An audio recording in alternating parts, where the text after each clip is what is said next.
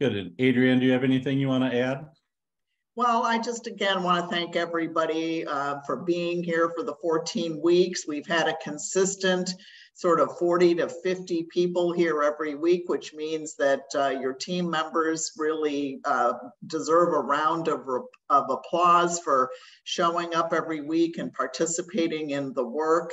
I've had the pleasure of working with Kaskaskia College Group. That's been fantastic. And each of the Benton or Illini Science Policy Fellows or the Illinois Extension people have been assigned to various groups. And I have heard from all of them that they've had a great experience sitting in with you. I don't know, we asked the Heartland Forward people to be on today and don't know whether they've made it.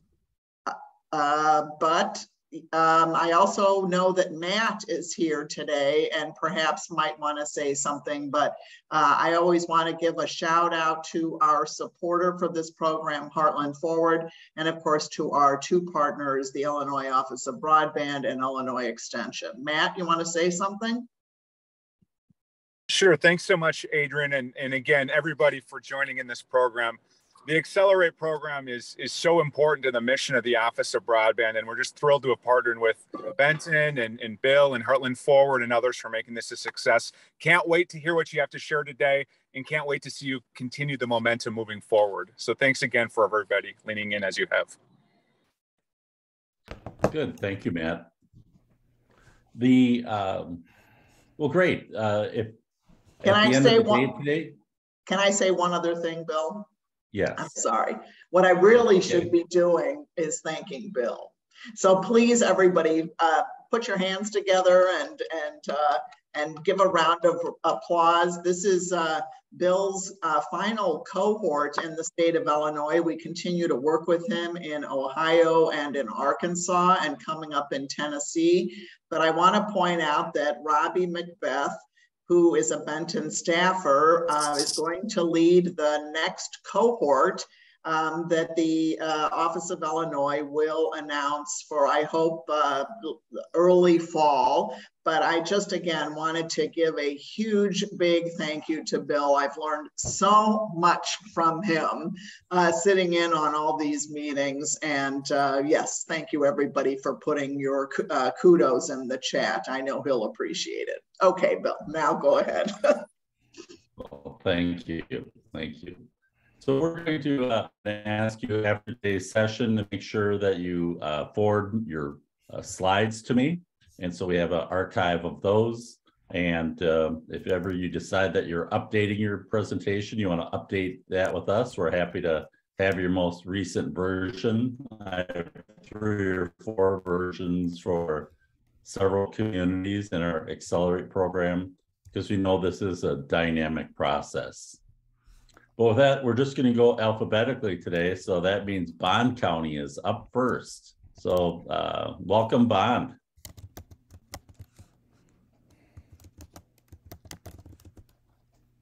Hi, Bill. Thank you.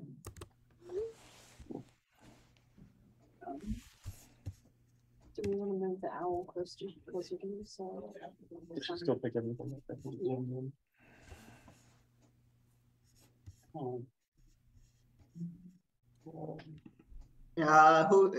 Bill's probably putting up the PowerPoint. Yes, Bill? I'm working on it. Oh, okay. We're just waiting for Bond. There we go. Great. Thank you. Yeah, looks like they have to run it this way. Can you all see it okay? Mm-hmm. Yes. Okay, so this is the one we're seeing off of? Yes. Okay. Yep, I apologize. All right, I think we're ready to go. That's all right. And go ahead and go up to display settings and swap the presenter view, and then we'll see the whole slide. Oh, where do I see that? It's up at the left hand next to show taskbar. It's display settings. Okay. Swap presenter view. Yep, there you go. And we should see that first. Perfect. We see that cover slide. You can work on that then. Okay, cool. All right. All right, so my name is Jacob Rail. I'm with the Bond County Broadband Committee. Over a year ago, we formed the committee when we realized that through COVID and everything else that had happened, that our broadband infrastructure really was not up to par with what we needed. And the strain of parents working from home and children trying to learn from home all at the same time really showed that we needed to try and come together and do something. So we have many members of the community from different backgrounds and different experiences that really did help provide us with unique perspectives so that we could push forward on this project. And during that time, we've come up with a vision and a mission statement. Our vision is universal access to reliable and effective high-speed broadband services to all residents, businesses, and visitors to Bond County with a vision for continued future growth.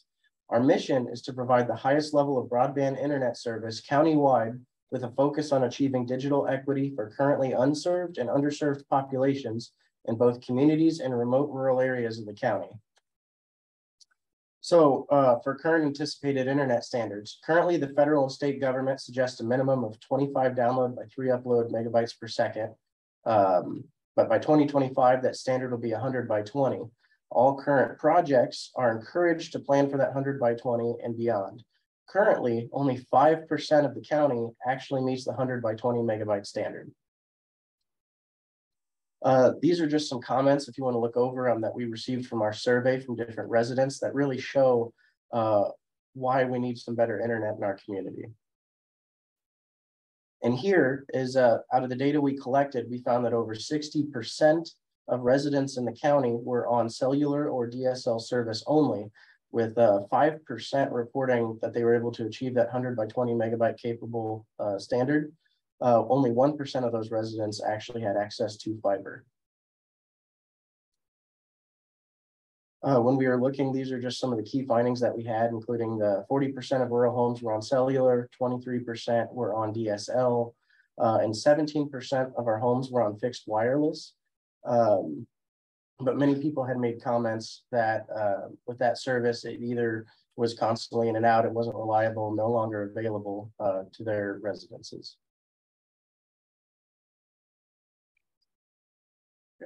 This is just some more info. We had 10% of our residents were on satellite internet. And then once again, the 5% having access to that 100 by 20. So why does this matter? Well, when you look at some of the comments here that we received, we found that to residents, there are many opportunities that they're missing out on, whether it's related to telehealth, being able to Zoom in for meetings regarding healthcare, whether it was remote learning due to COVID or attending college courses online, precision ag, the opportunities to our farmers, the business opportunities, that high-speed internet could really benefit our local businesses or help bring some in.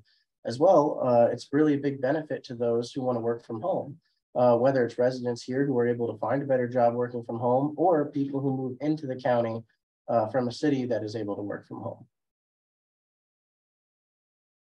When we look here, we see that this is the current map showing fixed wireless in Bond County.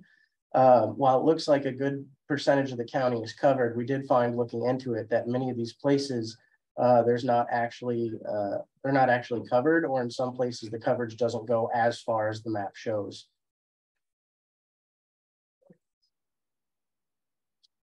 So these are just some results from our fixed wireless. Only 13% of residents on fixed wireless actually reported meeting the current minimum standard of 25 megabyte download speeds. 68% reported speeds less than 10 megabyte as well. These are the results from our broadband speed tests from the survey. So did they report 25 by 3 megabyte download and upload speed? A majority of residents said no, and a very, very small amount said yes. And if you look at the map, if you can see any of the green check marks, a vast majority of them are actually in the county seat. When you go out to the rural parts of the county, it was very sporadic if anyone was able to meet those standards. So, survey question, are you happy with your internet? A majority of residents either responded with, count me in, anything is better than what I have now, or sign me up, but only if it's super fast fiber. Only a very few amount of residents said they were happy with what they have now. And generally that was in a very small section of the county that did have access to fiber. So if we look here, this is a map kind of showing the purple is the area in the county that is currently served by DSL, whether it's AT&T, UVerse, or Frontier. But that service it's kind of an aging infrastructure, starting to deteriorate and fall apart. And even then, it is still just very limited parts of the county that has access to those kinds of services. This is a map kind of showing the fiber and cable providers going through the county. If you see that red dot kind of right in the center, that's Greenville, our county seat. They have access to cable. And there is a very small section on the west side of the county where there are some orange dots. Those are residents who have access to fiber, but it is just very small pockets amount of people. So we are really missing out on that infrastructure. Kind of zooming out and looking at Southern Illinois as a whole, you can see that there's many areas that are either covered by cable or fiber across Southern Illinois. When looking at it, it kind of appears that a lot of that follows down the interstates. Well, with Bond County right there in the center, you can see that we just have that tiny dot there of cable, but Interstate 70 runs right through the county. So we are perfectly positioned, I believe, for the expansion of high-speed internet, but we have yet to take advantage of that. And that's one of the goals that we're trying to do here. So our priority strategy overview. Our priority number 1 is building a middle mile. Priority number 2 is public access locations. Priority number 3 is serving the underserved and unserved areas. And priority number 4 is competitive market, is making a competitive market to achieve affordability. So for number 1, with the Bond County middle mile infrastructure, our goal is to connect all 9 township facilities in our county and the 3 public schools with a gigabit plus capable network. The middle mile infrastructure will serve as a countywide digital highway to all townships within our community. Internet service providers can then use the middle mile fiber as a starting point for service to homes and businesses. Our priority number 2, we want to, within those areas, provide public access high-speed fiber internet at key locations throughout the county. We will provide the townships with the option to potentially be able to provide hotspots themselves. We want residents to only have to travel 5 miles or less to access a location. This is just a medium step while we develop better internet to residents' homes, and it should be fairly quick after the middle mile network is completed. If you look at this map here, we're talking about the underserved and unserved areas of the county. The light pink portion, or the light purple portion, is residents who are currently unserved, and the dark purple is areas that are underserved areas. So if you see, combining both of them, a vast majority of the county is either unserved or underserved. There's some residents here. We have comments that we collected from some of our residents that kind of talk about why they have to travel to use internet, and it kind of pushes that idea of why we need those public hotspots and our goal of having 5 miles or less. Priority number 4 is the affordable internet. We need affordable options for all, driven by healthy competition between a variety of companies providing effective and reliable service. With this in mind, we have interviewed a number of potential internet service providers. Our goal with making our middle mile there is that we have that competition so that potentially providers will be forced to be able to provide more reliable service and also competitive prices for residents. This is just an overview of different providers within the county, whether they are fixed wireless or fiber. And if you want to take a moment, if you want to look over them, or later if you want to look at this slide to see what we have collected, but I'm not going to read all that out. That's just some basic information we collected on. Here, this is just some more comments that we collected from our survey results, kind of talking about how expensive internet is in our area. And once again, kind of one of those reasons for why we need to have affordable options. That top comment talking about $200 a month for unlimited cellular-based internet. For many families, that's just not affordable. So for funding opportunities, we kind of look at some of our local options here. Our American Rescue Plan funds or ARPA funds. We have some set aside that we can use to match for other funds or grant opportunities. There are local funding options, as well as internet service providers will also provide, potentially provide matching funding for these projects. Through the state, there's the Connect Illinois grant. And through the federal options, there's the NTIA, Department of Commerce grants, the USDA grants, and the EDA grants. Let's see. So if we look here, we just have more comments about residents who are pushing to try and bring better internet within the county. People who are saying that they desperately need it, and that it's been many years since we've had any kind of upgrade to our systems whatsoever. So what are our next steps?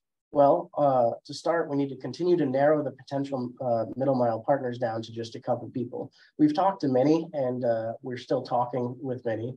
And as those discussions go on, we really do need to start finding that person that we do want to work with for the rest of this project. As well, we need to continue discussions with our internet service providers to get service to the homes on those middle mile networks, where you have some people potentially interested, but we also want to expand that. As well, we're considering potential consulting firms to strengthen our grant applications. We've already talked to a few. We've already gotten a couple, was it bids? We already got a couple bids on that. And as well, then we need to focus on writing our grant applications. So what do we need from you, the community? We need you to help us organize and mobilize your community members. We can't do it alone. The more local we get, and the more that you can help contribute, the more likely we are to get this project accomplished. We need to consider private partnerships for funding. We can't do this alone either. Even with the grant money and everything else, there's a lot out there that we need help with. It's a very expensive process. As well, we need help allocating the resources to get this done. And we need to help educate the community on realistic timeframes. This isn't a project that's going to be done tomorrow or maybe even 6 months from now. This is a project that is going to continue to expand in the future. And we want everyone to know that while it might not be done tomorrow, we are continuing to work on this. And I won't read this one to you, but this was probably the favorite comment of most members of the committee from our survey results. And we will leave it to you as a final word from our community on the current situation of broadband in Bond County.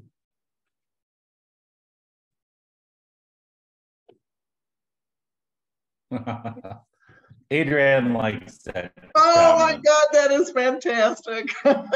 Thank you all. And a great ending. Good. Thanks, Bond County. I think that plan is, I liked your presentation. I think it is a very clear. I think your use of the maps, I think, was really good. I think that showed the variety of circumstances and without having to get too technical and so on, really gave people a great understanding of what's going on in Bond County. And then I think your plan is also very logical as well, that after hearing this, that most people could actually say what your plan is, which I think is important, because we want getting public opinion on your side for them to have an understandable version of something they can keep in their brains and talk about is super important. So very nice job. Thank you. And thank you, Bill. Thank you. Thank you. Adrienne, any other comments? I love the quotes spread throughout. I mean, honestly, it is, I think, just compelling that you have captured sort of what is being experienced on the ground, and it tells a very compelling story. And I also really love your steps. So your 4 steps initially, and then how you broke down next steps and what you need, because you're again asking people to continue to be involved and to be patient, which I think is a really good message as you take this presentation into your community. A nice mix of can do, but also, you know, sort of this idea that this is a process that may take a while, but congratulations, great job, thank you. Good, thanks everyone. Thank you, Adrienne. Good, next up is Kankakee County. Dell? We're actually going to let Ben do the presenting on this, so I'll turn it over to Ben Wilson. Good. Thank you. So, yeah, I figure we should talk a little bit. Does everybody hear me okay? Yeah. I guess we kind of have a 2 parts to our group. We have a sub kind of community group within our group, and they'll be presenting in a little bit. But kind of talking about putting a bigger umbrella around our project and really for us stepping back. I feel like a lot of the things, and fortunately for us, our group has 2 elected officials on it from our board and an elected official from one of our communities on it. So we get good feedback from our elected officials, but I feel like as we talk about going through the planning process and kind of finalizing these steps and going into what Bill was referring to, the next 14 months or frankly 14 years of broadband, how do you get the consensus you need from the community? And we gather a lot of information through the survey process and talking with our ISPs, but also then how do you translate that into a package that can be purchased with support from government or support from potential granting agencies. And so we've got a little bit of info to move forward on. So my slides, I feel like when I put this together, they're a little tight. So again, we'll be sharing this, but our team consists of members from direct service providers, community members, elected officials, people representing economic development workforce. And we feel like we have a pretty good mix. We had maybe a little bit lacking in education, but we had a little bit of crossover in one of the groups and maybe a little bit lacking in healthcare from a provider side, but we did get a good bit of feedback on that telehealth need from a user standpoint. I was very specific in choosing our comments, and we didn't really have any crazy funny comments. I'm a little disappointed now, but this entire presentation is sometimes about perspective. And I talked just a little bit about this when we rolled through it earlier this week, but I feel like sometimes when we talk about access to broadband internet, it's not necessarily what I perceive as a government employee as access. It could be how much somebody's willing to pay for it, what they're willing to pay for that level of reliability or that level of service.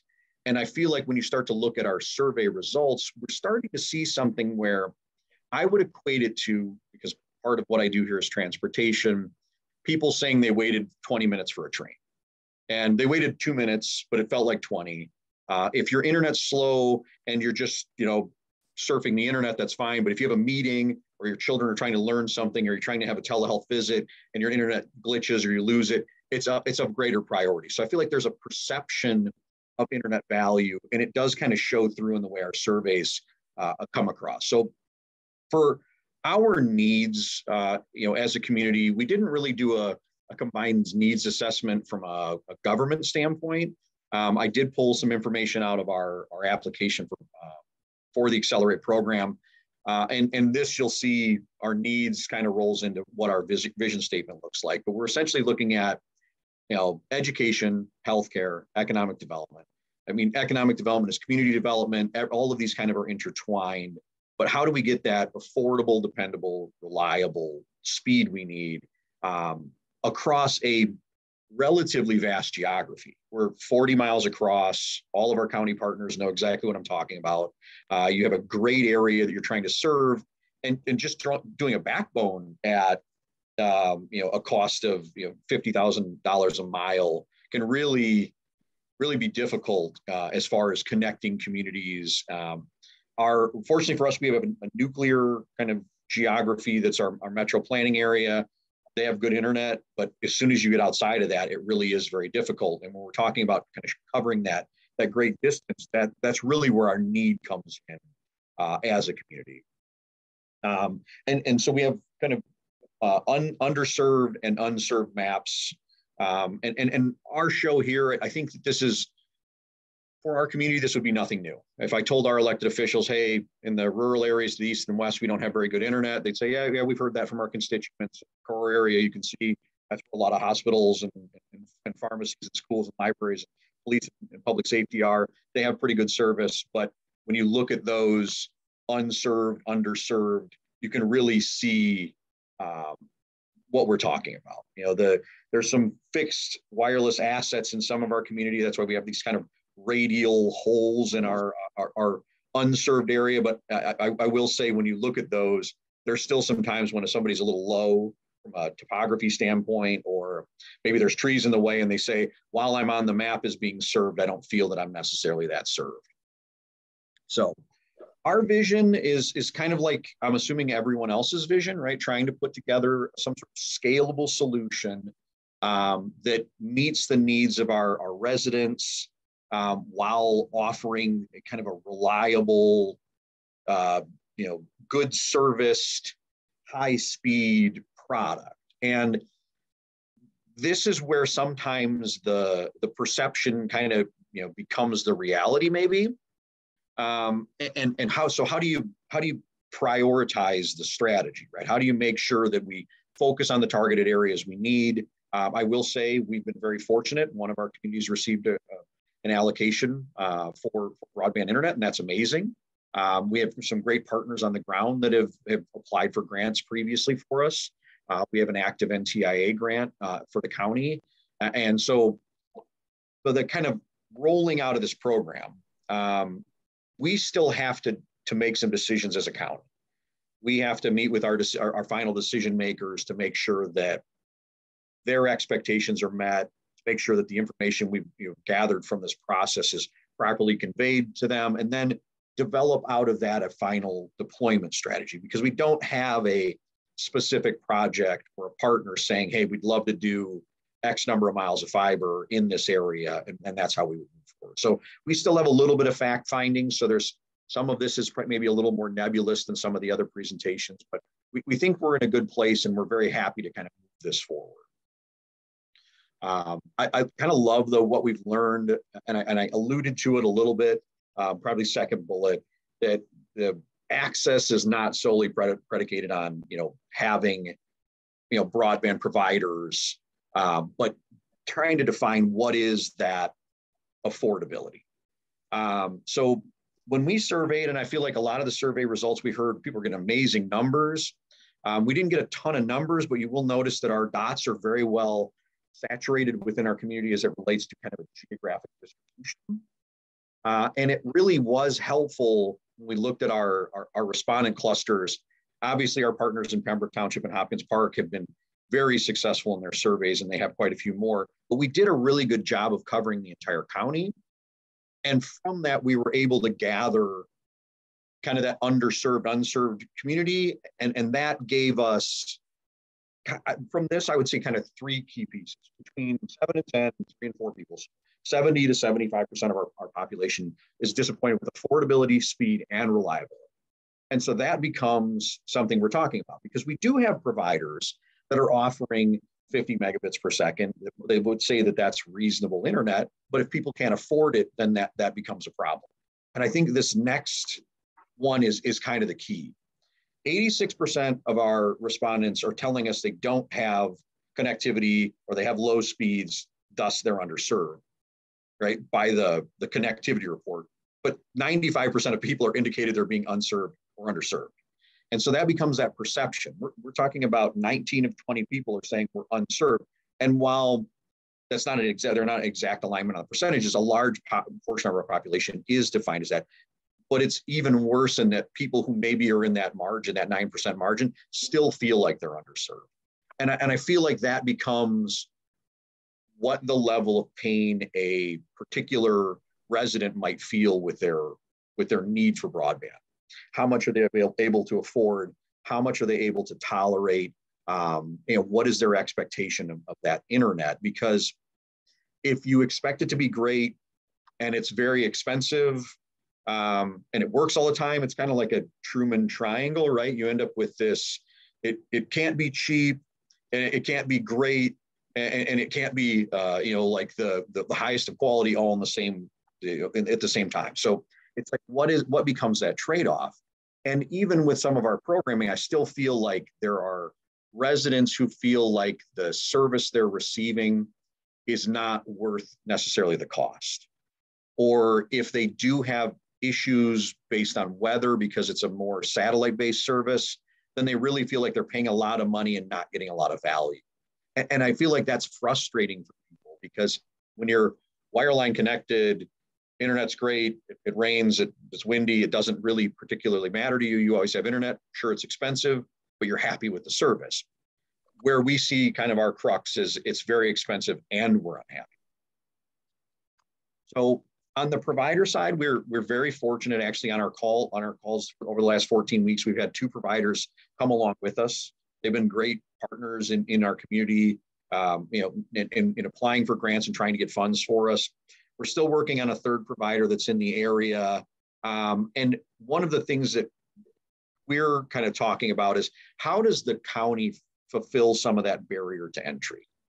If our existing providers are saying, I'd love to get to a rural community, but the 8 miles of fiber to run to them is just a cost we can't get back, is that something that the jurisdictions involved could provide, or whether they would either apply for grants, utilize some sort of ARPA funds or local funds to maybe bridge that gap to make that service make sense. I always look at it kind of like toll roads, this idea that if you don't want to build a backbone, maybe we'll build it and we charge a nickel per user per month, and then we get a little bit of fee out of it.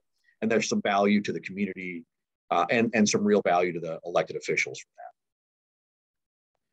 So kind of next steps for us, and I still feel like this, we're trying to make sure that we bring all of our elected officials along in this process, trying to get them kind of up to speed on what some best options are. At the staff level, we have to present a few options to our committee and subsequent boards to kind of talk through what that would look like. And then it kind of rolls into the, we have areas of rural need, East and West. East currently has a grant, available to them. So maybe West is where we focused. I think that'll be determined by our elected officials. And then kind of what makeup is that, right? So what community members need to be involved in that? What would the P3 look like? Whose resources are allocated? And I feel like for us, one of our recommended steps is going to be to kind of further the study from a third party, where we have a great bit of staff evaluation and local community support, and the surveys are awesome. But I think having a third party, and I told this to Bill earlier this week, thank you to the Benton Institute, to U of I Extension for bringing some resources to us to where I'm not going to go to my board and say I'm lost on who we're going to ask, because I have somebody's contact info where we could say, here's a group or similar group like this could do some sort of data collection for us to talk about flushing out more of our broadband strategy and seeing where it might make sense to be able to deploy and seeing where that dollar could be maximized. Because I feel like for our elected official, when we talk about tax dollars, the recommendation they're going to want is how can we best use our dollars to get the best value for our community. So that kind of comes for us. What does our local funding stack look like? How much state involvement would happen? And then what would potentially be the federal ask? I feel like we're not ready for a federal grant application at this point. They're relatively extensive. And I feel like without having a partner drive the application, which is what we've done previously, where we really leaned heavily on our partners, I feel like at the staff level, we wouldn't be prepared to do an application without an extra step from a broadband plan development. So kind of that's the end of our presentation. Again, it's not very directed. We've kept it intentionally vague to really allow our elected officials some latitude within that process while still giving them some direction on maybe some next steps to take. Thank you, Ben. Well done. And I think for a county that has really just begun its broadband efforts, your team has made a lot of progress, and I really appreciate that. And hopefully your county board will give you some time. I don't know if it's a workshop kind of setting that really hash out the kind of those strategies and the priority and so on, because I know you have strong goals to keep your county board kind of in the leadership position. So I think getting them to give you the time will be an important next step. Good. Next up is the CDC from Pembroke Township in Hopkins Park, and they were lucky to, and through their diligence, a lot of this is not luck; it's a preparation meeting opportunity, and so they worked with their Congress member to bring home some what we used to call bacon, and some dollars for broadband in their community. Welcome to the CDC. Thank you. Hello, Bill. How are you doing? And Great, thank you. My name is Jahari. For those who are not familiar, I know we've gone a long stretch of 14 weeks. I'm so glad that this is the end, but it's kind of a bittersweet end because it's actually been a very enjoyable and a great learning experience for all of us on our team. And so just wanted to thank the Benton team and everybody else involved on pooling this together and pooling our resources together and our camaraderie. So thank you. If I can share this, do I have access to share the screen now? Access, yes. All right, let's see if we can do this. Okay, I hope everyone can see this slideshow. Is it, has it pulled up? Can everyone see it? Looks great. Excellent, thank you. So as Ben, our previous presenter, Ben of Kankakee County, we mentioned, we are one of those township areas that it resides in Kankakee County.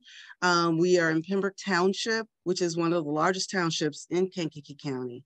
And we're literally on the border edge of Indiana in the far southeast corner of the county itself. We are a team of community members. Our CDC, we're the Community Development Corporation, should I say, which we were developed 3 years ago to address, directly address problems and issues in our community, but be community-based. So our mission is to provide community-based action in leadership, sustainability, and enrichment, as well as preserve and protect the cultural, historical, and environmental legacy of the Pembroke Hopkins Park community. It's a historic community. It is nearly 150 years where it has had a huge African-American presence, and we are a very diverse community growing in our Hispanic population. So we just invite a lot of people to join us in our community. As far as our broadband initiative, we've been working on broadband. Let me go this way.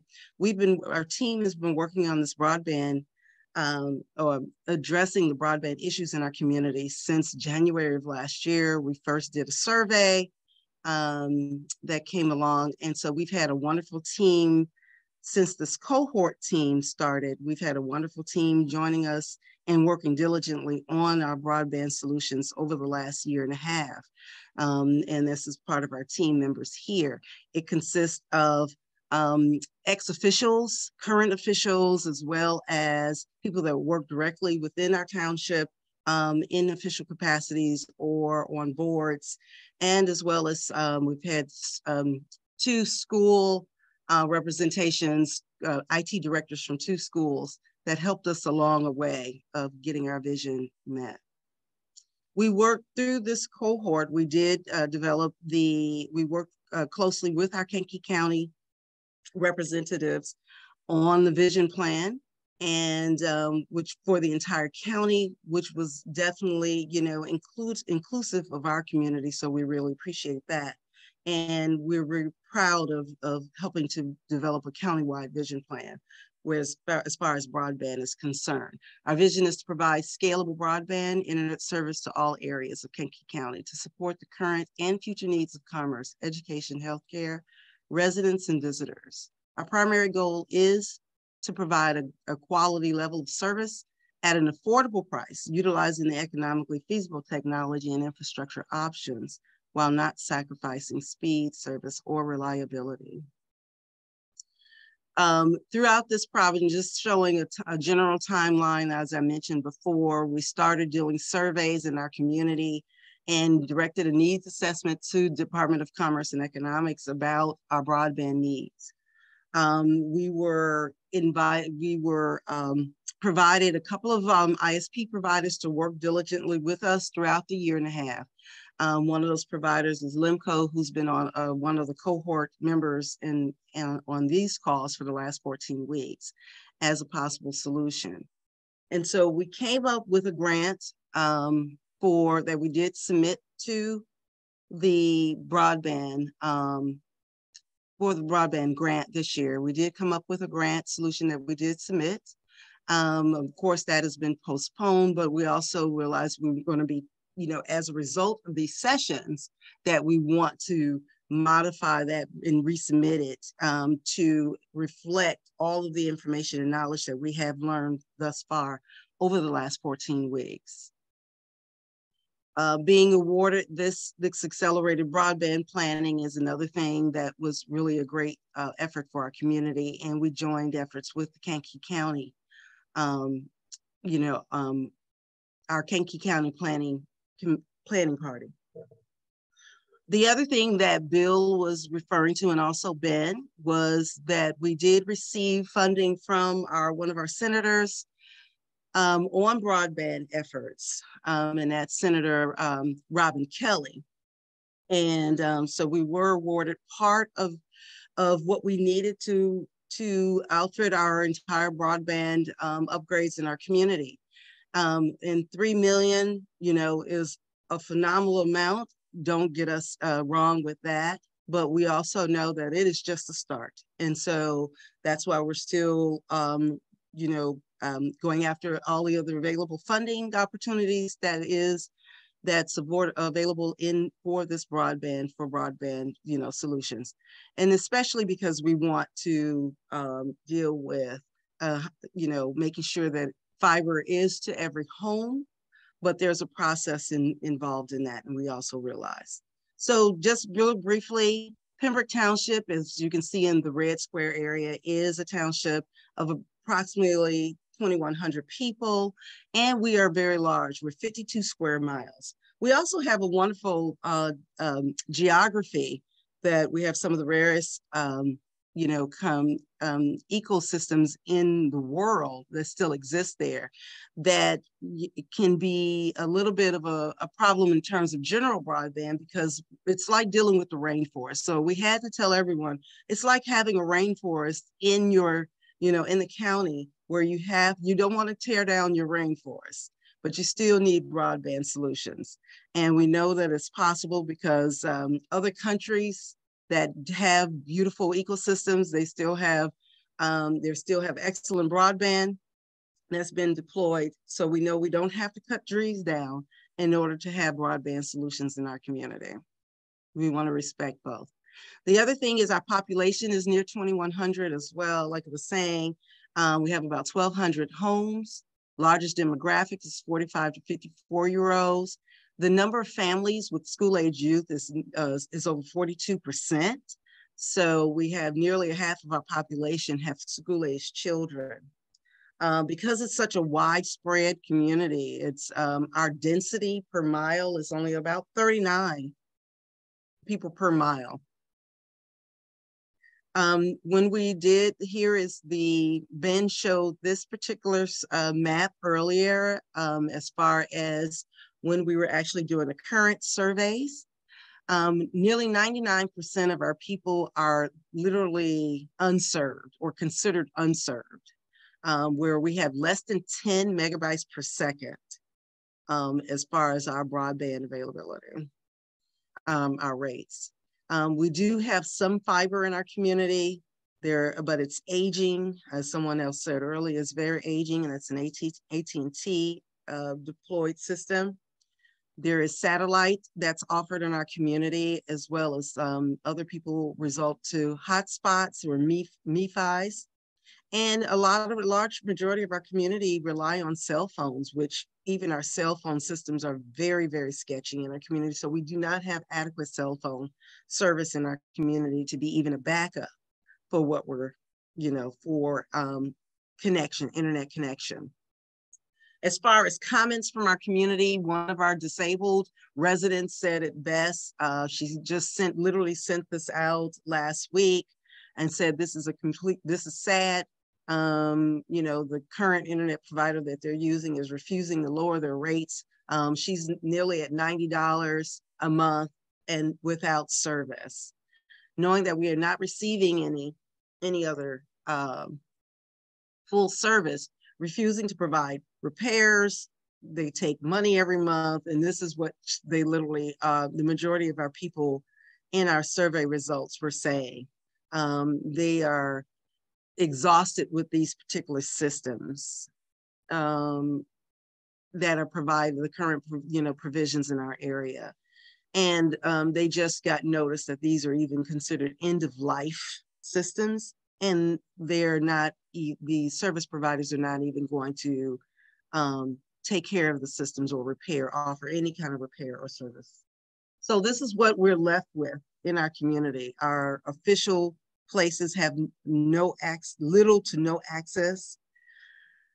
Some of the immediate needs in our community. Last year or earlier this year, we had a newspaper that the Daily Journal, Kankakee Daily Journal, said 60% of our community students were truants, and as a result of the pandemic. So our children literally were walking the streets crying because they had no access to internet at home. They could not do any homework, and they were literally crying, walking up and down the streets. I witnessed that myself. It's a deplorable situation.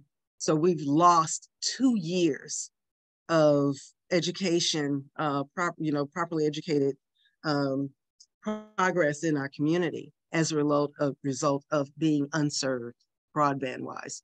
Telehealth was another serious thing. We have a lot of disabled people in our community that need complete access to their doctors or physicians, and they're either on monitors like pacemakers, and they need internet connection for that. Home businesses increased as a result of the pandemic as well. And I mentioned that our municipalities, our fire department lack internet connection. And even we have a large farming community. Over 70% of the land masses in our community is by large farmers that need satellite communication. So these are some of the needs. We don't have the luxury of waiting 2, 3, 4, 5 years from now. We need broadband now. And so some of the priority strategies that we've received from our community members is $40, low cost, low monthly cost, environmentally friendly, minimum high speed of 100 megabytes per second, immediate deployment. And we also would love to see community ownership, being very committed into that process. When we looked at the priority and options, so affordability was one. What kind of systems would give us the kind of structure that we were needing? We looked at affordability, availability, accessibility, the speed, the ownership, and long-term solutions. And from when we analyzed both fixed wireless and fiber solutions, you can see where our chart here of what we gathered. We came up with that a hybrid model would work best for our community, having a fiber backbone and fixed wireless support throughout. And so that is fiber for our economic development corridor, which would increase our manufacturing in our community down our primary areas, and followed along with our fixed wireless to every home to make sure that all of our homes are provided with strong internet. We realized that working with one of our ISP providers, that we can deploy the fixed wireless in our community, which would be reliable, as well as having be low impact on our environment, but flexible enough to reach all of our homes. We mentioned that with a community-based partnership, public-private partnership, developing network operating centers in our community would give us more direct access, but it also provide us immediate customer support, payment collection, technical support, some of the things that we were not able to get, not having that direct ownership, but also creating jobs in our community was very important. This is what we looked at in terms of our mapping of where our fiber distribution would at least start. And this is a starting spot for our fiber that we hope to have deployed very soon. We do have and this is going down our central and our main streets, which we considered our economic development corridors. And if we can get this, then, you know, this is one of our strong suits while we're building out the rest of our community, but starting here would provide a strong base, even for our fixed wireless to tap into along these routes. Here is showing our possible towers, our fixed wireless towers, and where they can be deployed that'll provide access to all of our homes. This shows the radius of the fixed wireless towers, which will give us 98% coverage in our communities. And it also shows still where our fiber routes would take. This is just more detailed information of what can be offered from our fixed wireless provider as far as equipment that's needed, and a working budget that's under $2 million, a little bit over $2 million. As far as the user equipment in the homes, it will take modems and SIM cards, modem installations, PoE installation, local office and support persons to actually develop. And we're looking at an operational cost total within our community of under $2,000 a month. So providing, you know, a possible solution to our customers at around $40 per month. And given the fact that we're also applying for the Illinois Connection program for low and fixed income participants, they can get their bill down as low as $10 a month. So what does that mean for us in terms of our ultimate solution? We're talking about phase one, where we're looking at broadband solutions now immediately. We can deploy these with our fixed wireless, you know, provided that the ground does not freeze. We're talking 90 days, less than 90 days, we can have coverage for our entire community, along with installing our fiber, which is now we are looking at, you know, our fiber ISP providers. There are several we're looking at, and that can be done within the 18 months as far as going down our economic corridor. And then our last phases would be in implementing our plans with all throughout our community.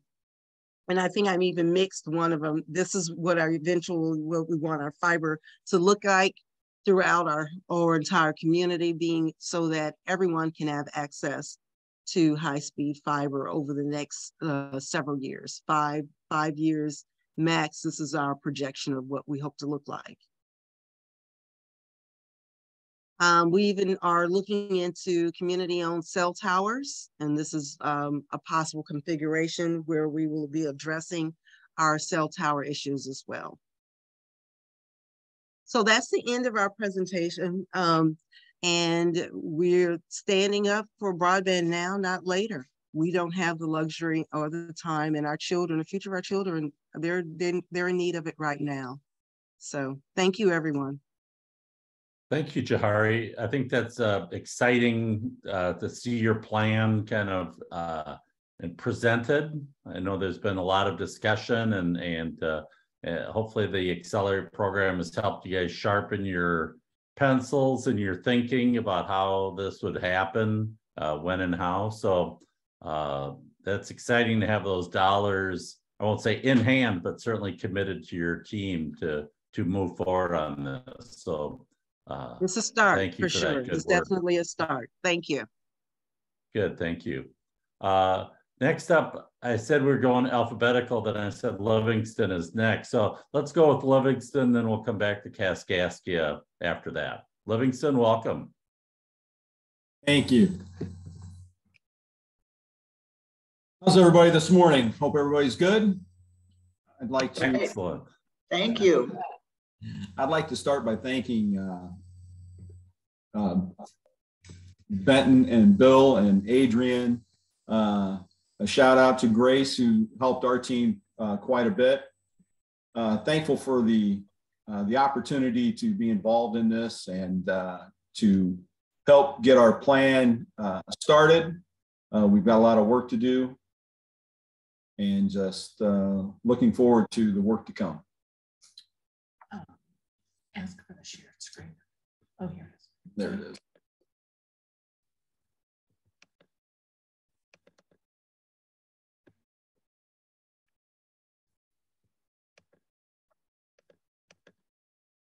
All good? Yep. All right, great. Like I said, thank the Illinois Extension, the IDOC, the Connecting Heartland, and the Benton and Bill. Thank everybody for allowing us to participate in this and be a part of it. So thank you.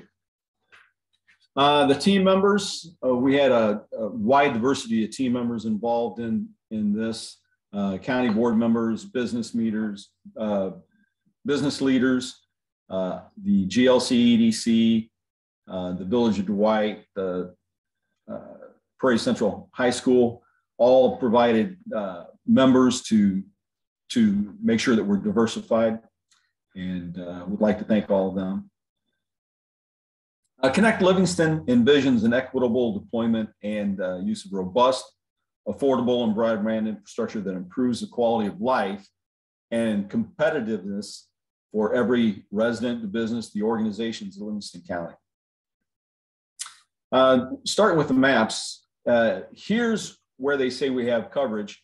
And if you notice, we have in the red and the medium green is where it says that we have, technically we have sufficient coverage in that part of the county. And then the pale green and the white are the underserved, unserved areas of the county. And you can see that quite a bit of the county is underserved and unserved. And even in some of the pale green, I think you'll see when the other maps come up that it's not necessarily as good as this picture would like to show.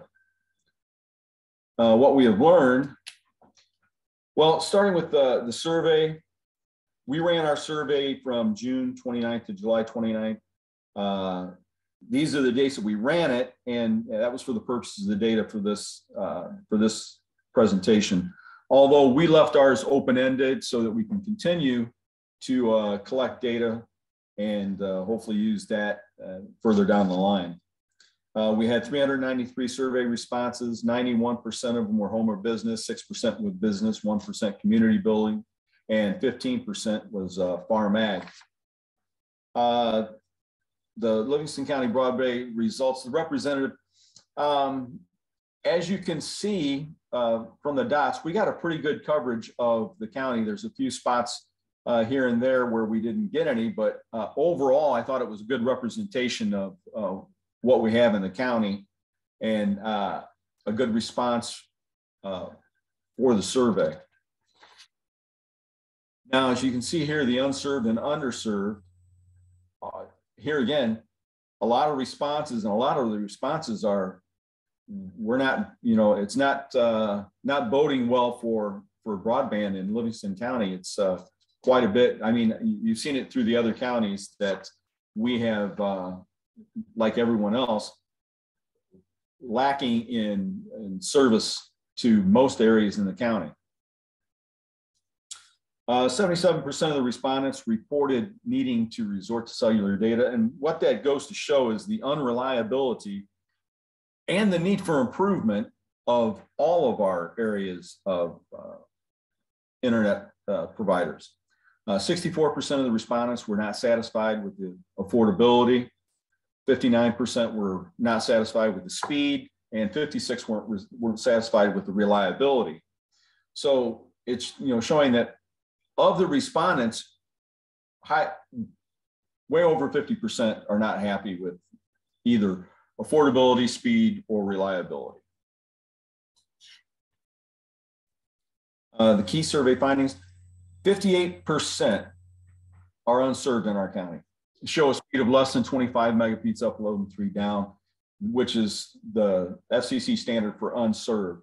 So 58% is unserved, 86% is underserved, showing less than 120 download, meeting the FCC standard for underserved. So a large part of the county is not being taken care of as far as internet. Survey comments. We did have some very colorful ones, but we didn't include those. Like Bond, that was really good of Bond. I like that. What these comments show is the same thing that everybody else is showing, is that it's not affordable, it's not reliable, and sometimes you can't get it, and it's slow. And it's, I'm not going to read all the comments, but what that does is show that throughout the county, there are issues. And it seems to be that way for every county that we've listened to so far. So now it's estimated that nearly 58% of the population lack access to basic broadband coverage. The Livingston County Board broadband team is working to ensure that all residents have access to affordable connectivity of at least 100 megabits symmetrical. The interview summaries, what we found was there is no reward without effort in talking to the people that we talk to. There is and there will be hard work to be done, but the reward for these efforts is a huge payoff for years for our kids and our grandkids and all the residents of Livingston County down the line. But there's a lot of work to be done. And what we also found out was not one size fits all. There's no approach for us that says, okay, if we just run fiber everywhere, like Pembroke, we have the third largest county in Illinois, so we've got a lot of footprint to cover.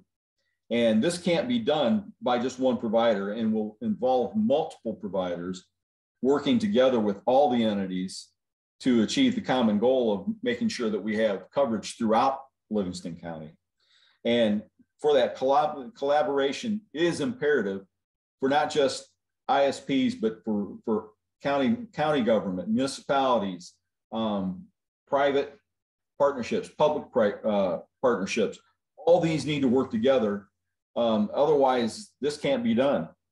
Use every resource at our disposal: local, state, federal, county, municipality, private, public. Anywhere that we can get a resource, to use resource is what we need to do. And then leveraging every dollar possible based on those collaborations. One thing that we, as a county board member, we need to eliminate the political red tape. And the more difficult that we as a county, or we as a municipality, or those as the broadband team, the more difficult we make it, the less likely we're going to get a response and help others come in to collaborate. And we need to leverage our current resources, those that are already here and already have a foot in the game, so to speak. Those that already are part of this, leverage those so that we can use those resources that we already have to continue to grow this network, this spider web of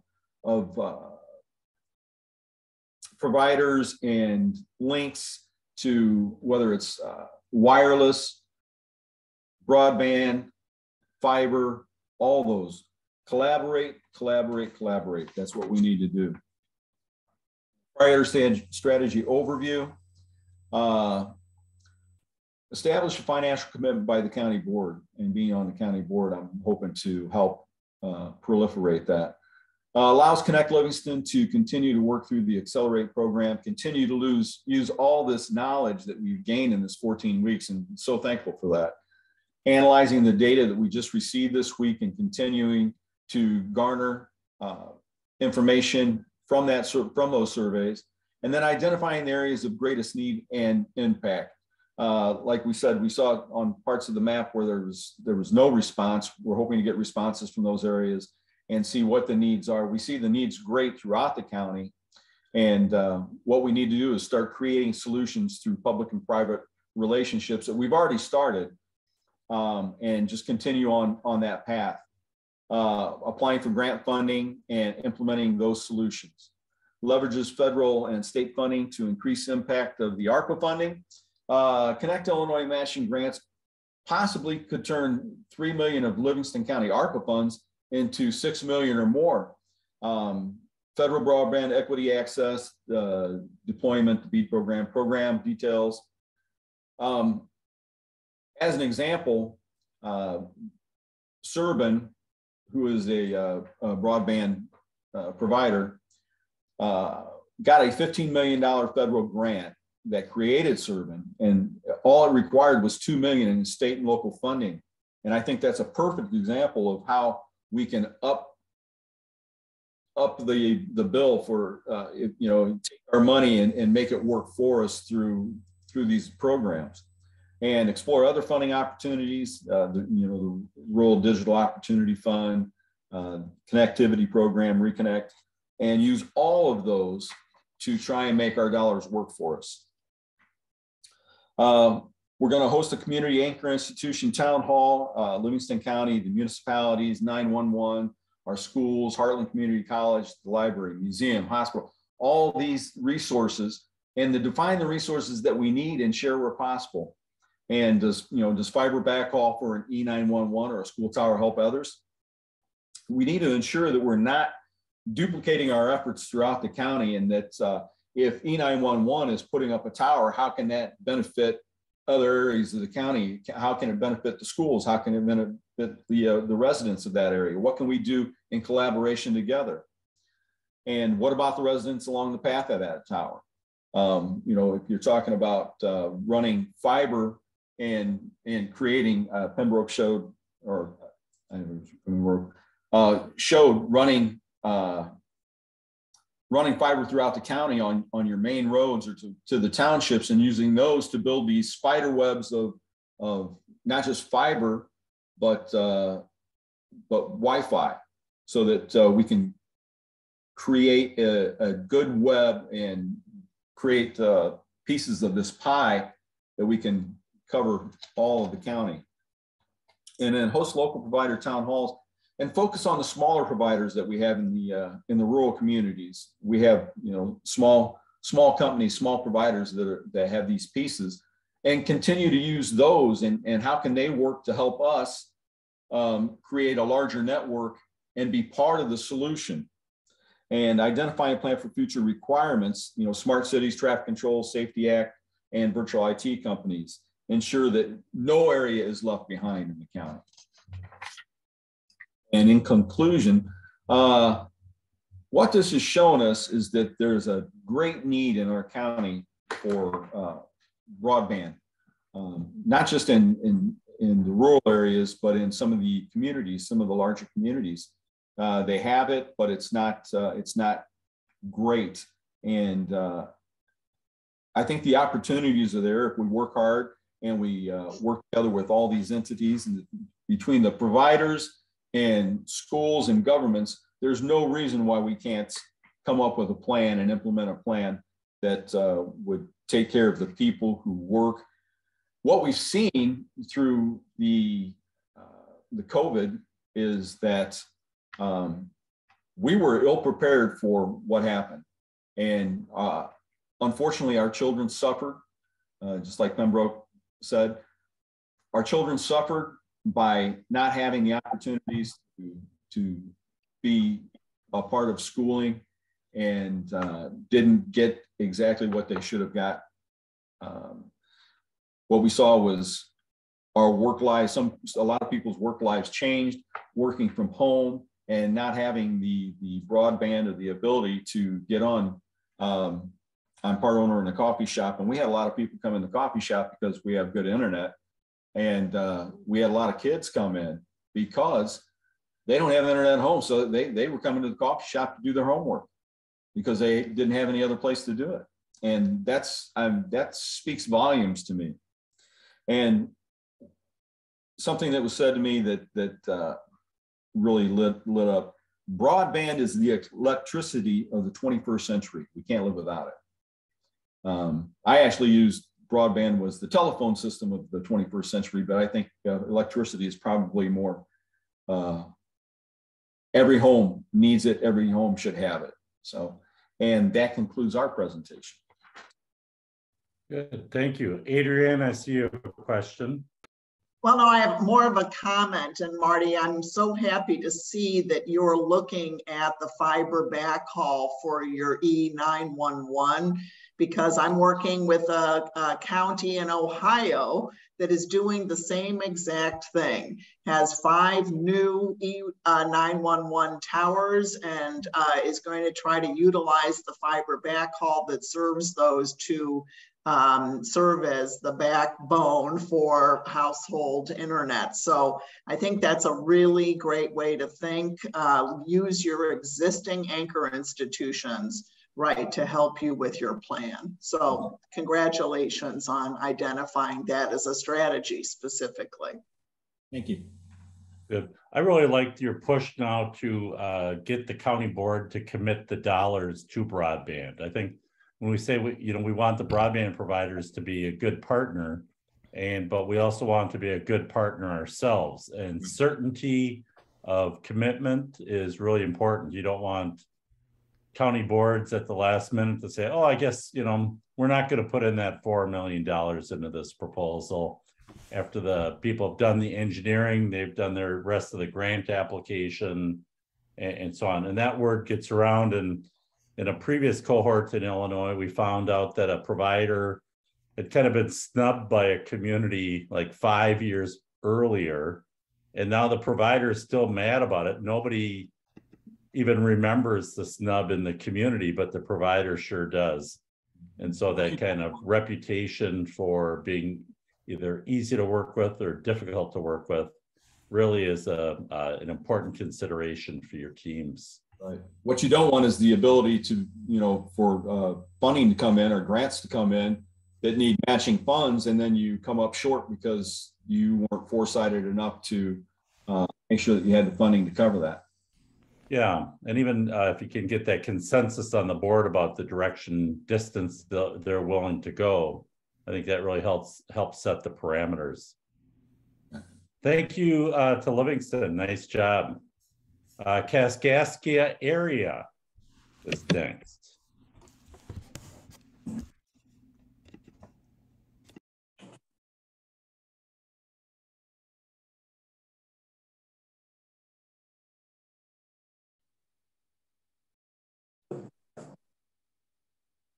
There we go.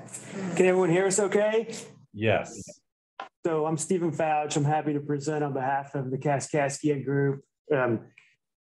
Just want to thank the Illinois Department of Commerce and Office of Broadband, Illinois Extension, Connecting the Heartland, and the Benton Institute. I know for me, it's been a really eye-opening process. It's kind of disheartening to see that all of us are in the same spot, but I'm also more hopeful, very hopeful, because of this group. And it seems like that as municipalities, counties, regions, and a state, we're moving in the right direction. So, these are our team members. We were very lucky to have a super involved group of people who worked really hard.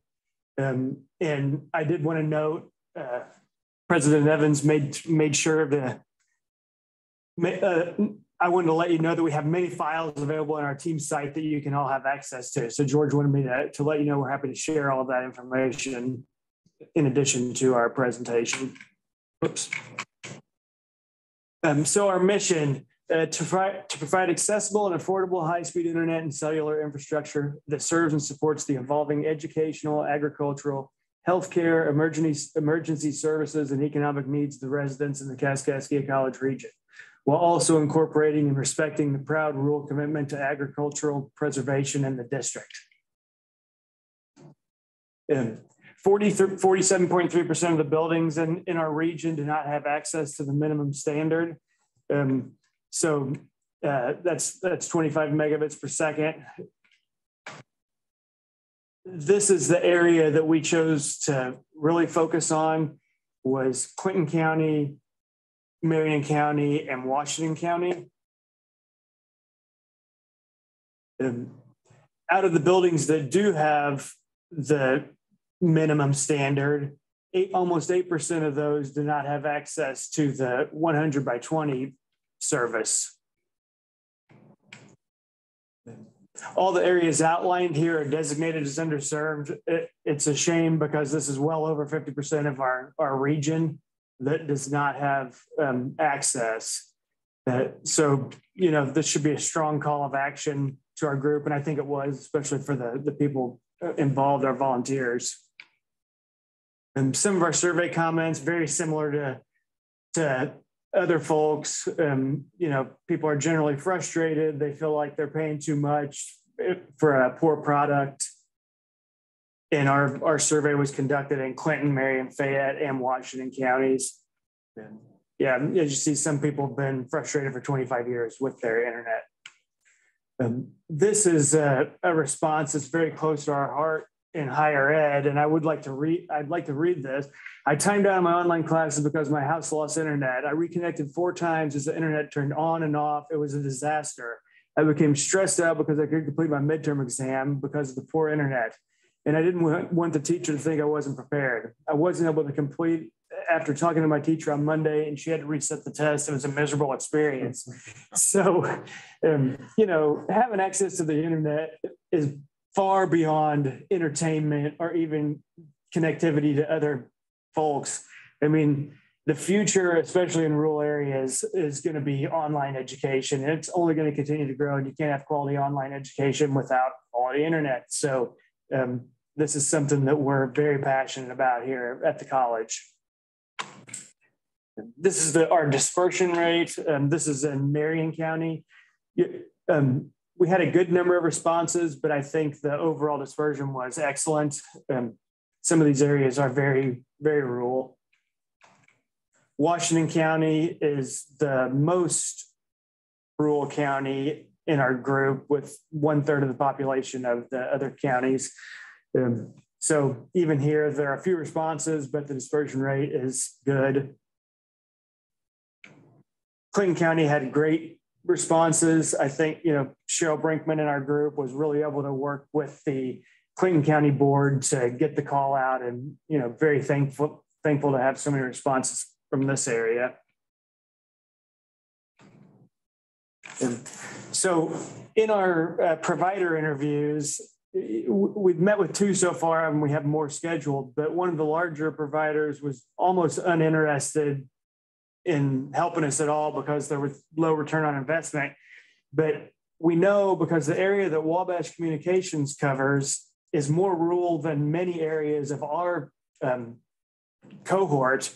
So we know it's possible if you have the want to. So, and we interviewed Wabash, and they were fantastic. They started almost as like a grassroots effort in one small area because, you know, their desire to get it done. They've been able to expand and cover a huge rural area with quality broadband.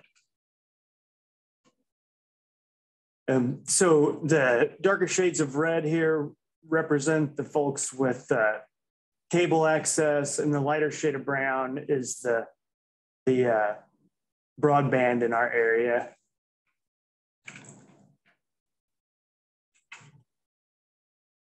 These are more information on our underserved areas and the density of households. These are areas with more than 11 unserved households by square mile. So you can see the need here is obvious.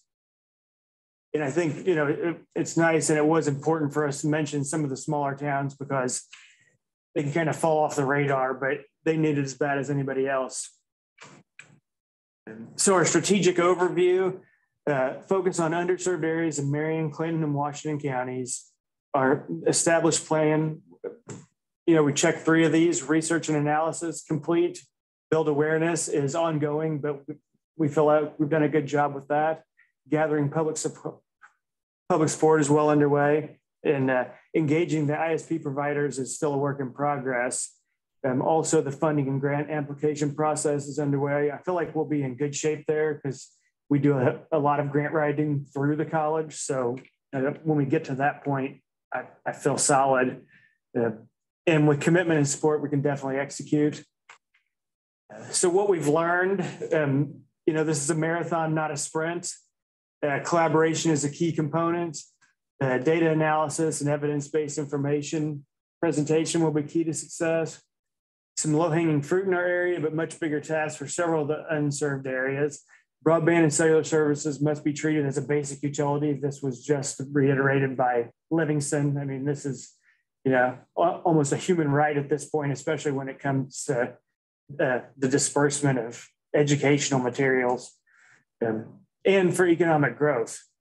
So potential barriers are little return on investment interest from some ISP providers in the rural areas. I feel like that'll be easy to overcome, just as evidenced by, what Wabash is doing. Land and zoning laws and regulations should not be taken for granted. Volunteer and support for the project must be maintained to succeed. So that's something that we're already formulating a plan to work on, is to keep everyone involved and moving forward. Some of the positives, we did have overwhelming community support. The date collected supports need and provides the evidence that will be required for future grant awareness. Knowledge base is increased for those who have been active in this process. So moving forward, we need to keep going. We know the funds are there. So it's just about showing our need and completing the grants. Gain more consistent and solidified support and enhanced ownership. So we had great support from Clinton County. It would be awesome to see the same level of support from the other county boards, where there was in Clinton County, we had involvement from almost every board member. So we must be proactive and not reactive. So we're going to lead the charge here. We know that's our responsibility as volunteers. Continue with awareness of the campaign. Continue to solicit support from major stakeholders and pursue our grant opportunities on the state and federal level. And, we've got it 3 times, but the funds are there. So we just need to do the work to go after it. We had similar funding opportunities to everyone else, our local funding, the American Rescue Plan funds, state, Connect Illinois, federal, American Rescue Plan, NTIA, USDA, and the EDA. So thank you very much. I was happy to share on behalf of our group and looking for any feedback you have to offer. Good. I think that I like your lessons learned and kind of next steps. I think those are really understandable to folks as you're moving forward. So I appreciate the reflection too on the varying level of support across your region and how important that is to spread that farther and wider. But I think one of the big things that also makes that happen is that when Clinton County gets results, they get to move forward on projects because they have that commitment from, widespread and strong commitment. That's really going to make a difference, and people can then see, how important that is and get on board themselves with those kind of commitments. I think that's going to be important. Absolutely. Adrienne, any comment? Yeah, I was going to say I've really enjoyed working with this group. I've been the person that's been privileged to sit in on it, and this is a tough one because it's a multi-county strategy. But I think I would agree totally with Bill that having the Clinton County board so involved on your team and the reach that you've had into that particular regional part of your area is really going to serve you well as you sort of get everybody else in Washington and Marion excited. I also think it's wonderful to keep those discussions going with Wabash. They're really right next door to you, and they should just edge out and help you get served. So I know you're going to talk to some other people, but they've also secured Connect Illinois funding. So they have experience working with the state already, which of course is a really good thing. Good, thank you. Thank you. Next up is Ogle. Welcome, Ogle County. Hi there. Bill, I'm going to try to share my screen here. And Pat's going to do the narration. I'll turn a few things off here. Ogle and Partners, I should say. Absolutely. All right. Okay, and turn this Looks off. good. Okay, that looks good. Pat, you there? I am. Okay, I'll go ahead and go through the slides, and it's all yours. All right. All right, so Broadband for All and our team members. We have a couple counties here. So we have Ogle County, Lee County, Putnam County, Growth Dimensions, Economic Development, which is Boone County. And I have to say that our team was pretty diverse in regards to the county lines. And everybody participated, which is exactly what we anticipated, but it was a good team and we came up with some good ideas. Okay. Vision statement. So pretty much just as everyone else, our vision statement. Get my slides to move ahead here. There we go. There you go. We want availability, reliability, high performing, high speed, affordable to all residents, businesses, organizations, and farms in North Central Illinois region. Most definitely, we want to promote educational, economic, and informational opportunities. Okay. Recognizing our urgent needs, obviously high speed broadband, the middle mile for all of our residents, businesses, and institutions. Enhancing what we have going on in farms in our rural settings. We know that we're hampered by the lack of access to the robust broadband. Our agricultural industry is definitely changing the way that our farmers are operating their businesses nowadays. And we have to be a part of that change and maintain strong internet connectivity in the rural communities. Rural broadband provides, it's difficult with the pricing. We have a diverse and cost association with every growing demand for broadband capacity. One of the most viable needs is modern, durable infrastructure and the robust broadband. Scope of our work, just like everyone else is talking about, the initial objectives, obviously, develop the broadband for all in Northern Illinois partnership focus on identifying the broadband networks in the region, both private and public, not leaving anyone out because we need everyone to participate. Identifying the underserved areas by means of a needs assessment, our community survey, and other tools. Identifying the funding opportunities, just as everyone has talked about, the public and the private availables. And then identify the physical, the policy, and other barriers to the network development. Survey comments. We loved our survey comments.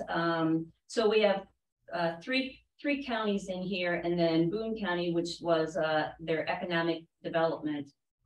As of August 6th, we had 1,324 submissions. 791 of them were complete responses.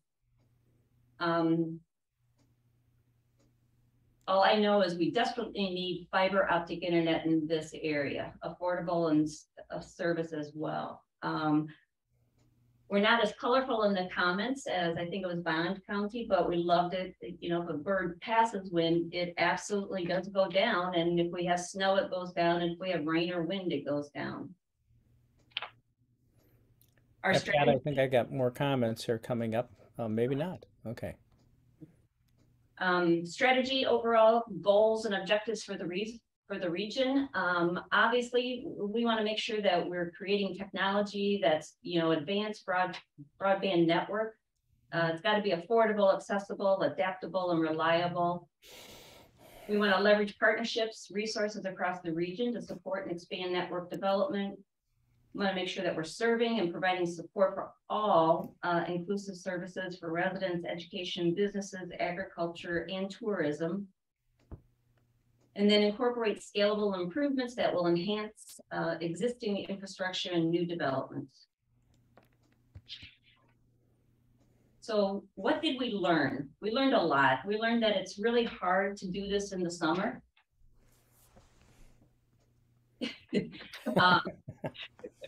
And that you really need to have good partners and active participants, which our group was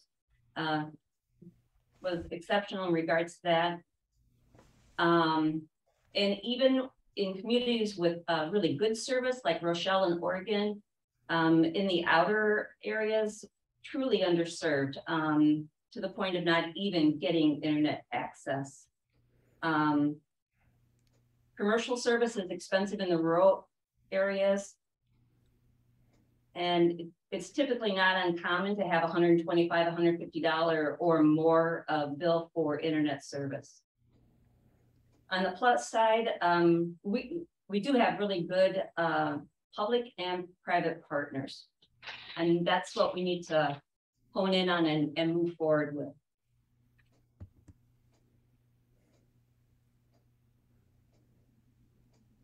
In Ogle County, we had 222 complete responses. Some of the comments that you'll see in here is that moved from an area with broadband to an area that doesn't have it. And obviously it's sorely missed. Today's connected devices, obviously it's really hard to do. Would love to have access to broadband at home. Boone County, and this is the economic development side, had 88 complete responses. And you can read for yourself there that don't have access to any broadband other than through cellular companies. And it's very expensive. Lee County did a great job getting surveys out and back. They had 309 responses. And again, the same comments though, would love to have a high-speed choice. When we currently try and stream, we have a lot of buffering. I hear you on the buffering side.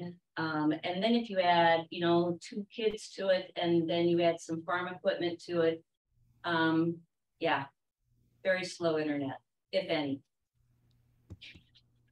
Putnam County, small county, but pretty darn dynamic, and they did great with getting their responses in there.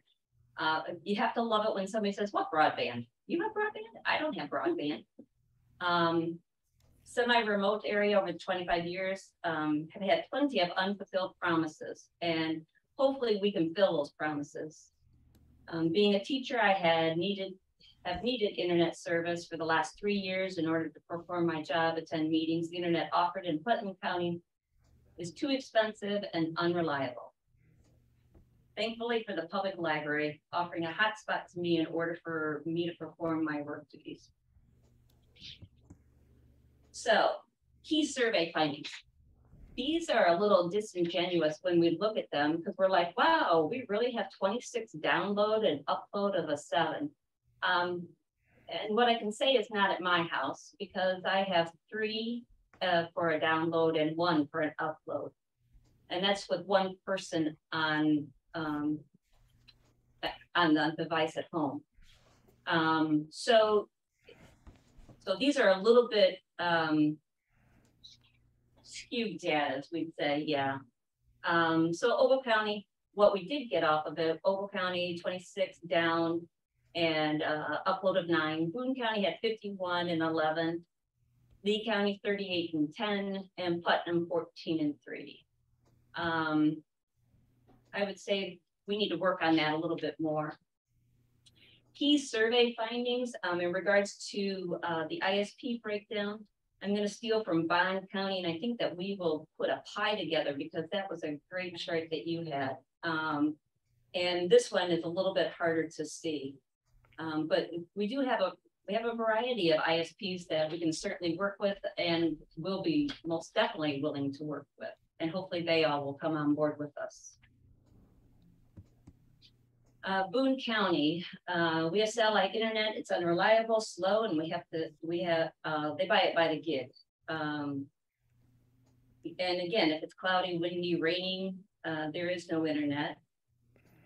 And then you run out of your data. And yeah, then you throw a child into the mix and an adolescent into the mix. And it is quite the nightmare. We have multiple providers in the past with little luck getting good, reliable internet. And it would be helpful to be able to count on good service. Amen to that. Ogle County, nowhere near adequate for what I do. Been told by the provider that their equipment is outdated and have had them out at least once every other month to check for their system. And again, pricing is unrealistic in our area.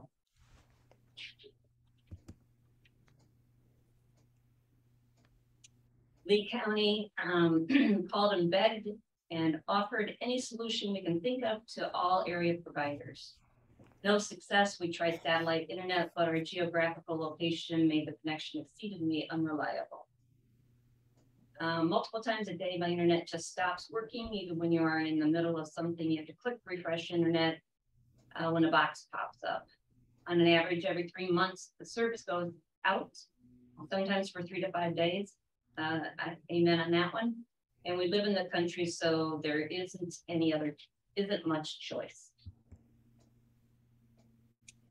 Putnam County, only access I have is with satellite service. I have checked with other providers and they cannot provide any access.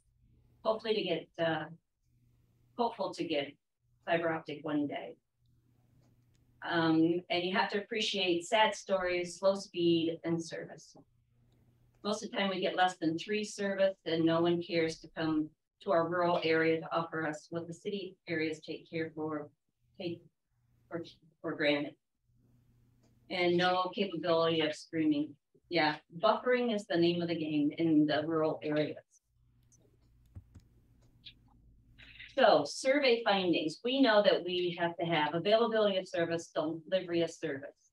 And our basic goals are to go for a download speed of not less than 25 and an upload of not less than 3. And real time is the name of the game. Things that we looked for when we were talking with our providers, some of a scoring tool that we used at Ogle County when we went out for some fiber.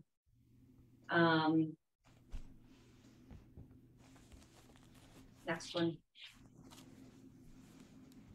Things that the provider needs to have when looking where you go from here.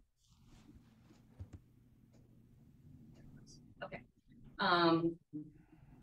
You have to have your GIS departments involved. Obviously, they're going to be the ones that have helped shape the files, obtain the address points, zip codes, the census blocks, and our GIS in Ogle County. They were phenomenal in assisting us with this. And being targeted in regards to the areas that they're shaping the files for, is getting all of that backbone done so that we can work on the middle mile. So again, doing the PIN number, contact information for the parcel, enterprise zones for all of the coverage.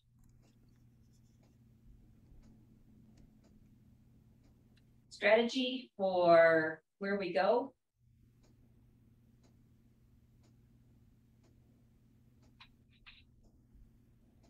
We must have everybody participating and giving information to their boards.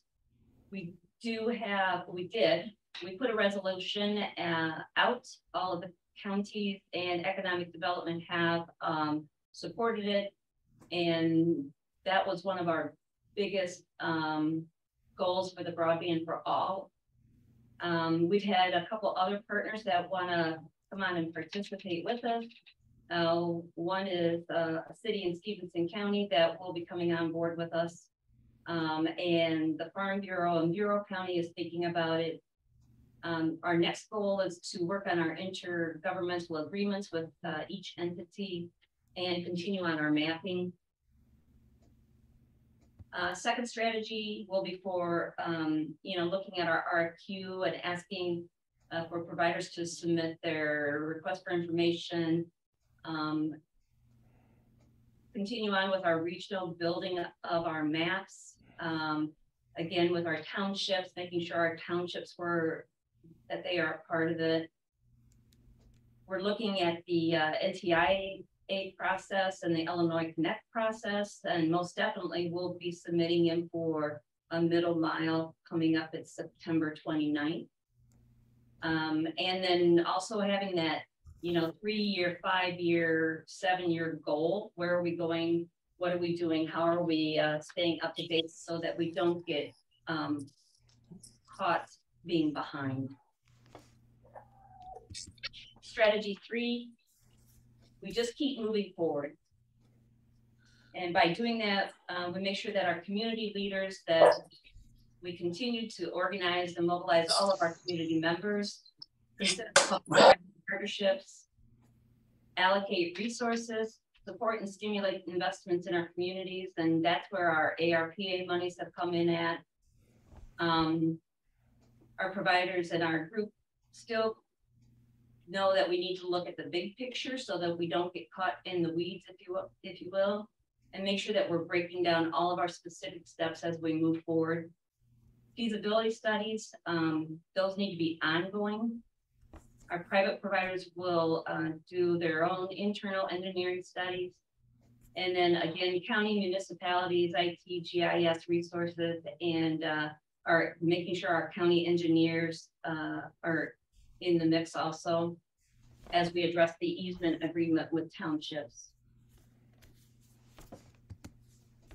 So where do we go with funding opportunities? And I think everybody has pretty much stated that straight out front. ARPA monies, Ogle County is allocated a fair amount of monies and will continue to allocate that.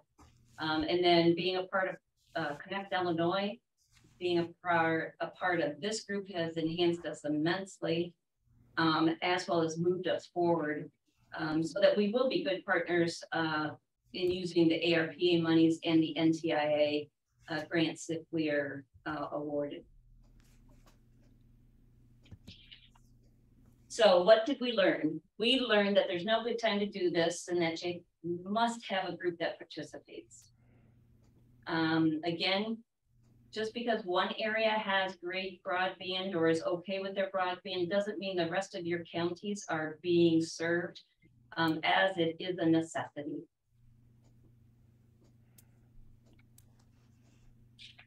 And in conclusion, we're committed to broadband for all. It is a necessity, and we want to seize the moment, build out the broadband infrastructure, increase broadband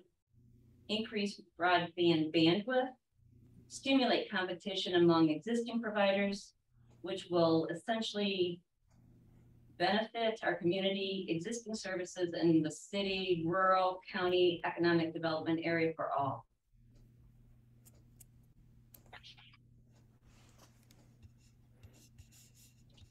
That's it, Pat. That's the last slide. That's it. Thank you. Nice job. Thank you for that, Ogle County. And I like your slides and when you're being able to show the commitment of the leaders on these resolutions. I think that's really great that to have those resolutions in place. I think that's a great strategy. And we've seen some communities take that down to town boards, to school boards, chambers of commerce, and really building that list of people who are signing on to that vision and strategy. So I encourage you to think about that going forward as well. So, but it's great that you're really diffusing this information throughout your region. So I give you a lot of credit for that. That's not a small task. Good, thank you for that. And we've got one community left. It's actually, Adrienne, go ahead. I was just going to say, I wanted to point out that the Accelerate Handbook, guidebook, does have sample resolution for you to look at. And I agree with Bill. This is the first time I've heard any of the groups mention the resolution. I thought that was really great. The second thing is, I do agree, man, the GIS department is your best friend in this process. So getting everybody all the counties to participate in their GIS. That's a terrific other tip for people. And then you're the only one that mentioned grants from the state of Illinois Department of Transportation. So maybe at some point you'll share what you're thinking with some other people. Okay, Bill, thanks. Good. And then one question, you know, you put up your criteria on providers, and those are very technical. And I'm not sure that this general public would really have much of an understanding of a lot of those kind of criteria or what they mean, or as you've interviewed providers, how they kind of came out on that. And so if you wanted to provide different information around kind of which providers you might see as your best prospective partners, or what you learned from provider interviews that was more qualitative, I think that would be great. Okay, thank you. Good, thanks. Welcome, Peoria Woodford. See, your slides are up and looking great.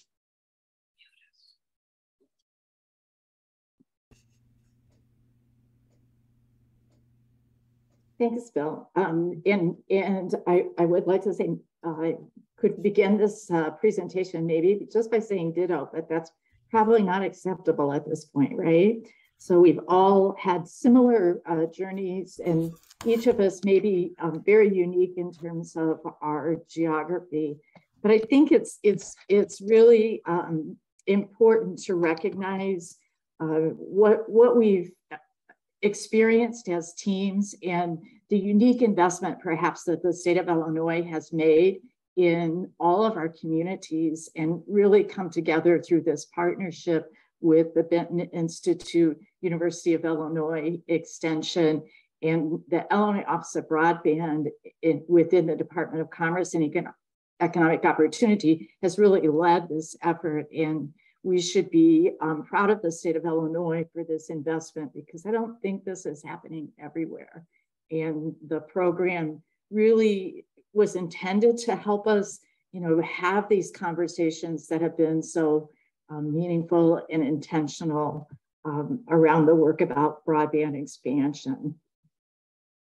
You all know this story very well in terms of how we were formed and the application process that we went through, but we wanted to be able to share this information with the communities that we serve, and we'll be building a communication strategy that begins to tell what this journey has looked like for our team. And one of the key takeaways, I think, is that, as all of us have talked, is that we know that our planning and exploration around this issue is not complete, but we really have a great foothold in understanding the lay of the land, if you will, in our two counties. Our team really made for a significant part of the richness of the dialogue and discussion around our community. And we are very thankful for the perspectives that each of them brought, but also the connectivity that our community leaders create for us, because their position within their organizations, within their neighborhoods, really helps us to understand more holistically what's happening throughout our region. So we greatly appreciate their perspectives and their service. I think we did a great job of garnering the support and commitment of many of the key players for our communities, and that will serve us well in going forward to have that shared grounding in both counties. So as many of them, the teams have said today, that really the health pandemic brought forward the magnitude of the digital divide for all of us. And I think the key thing for our region is really that issue of economic and educational equity through the lens of broadband.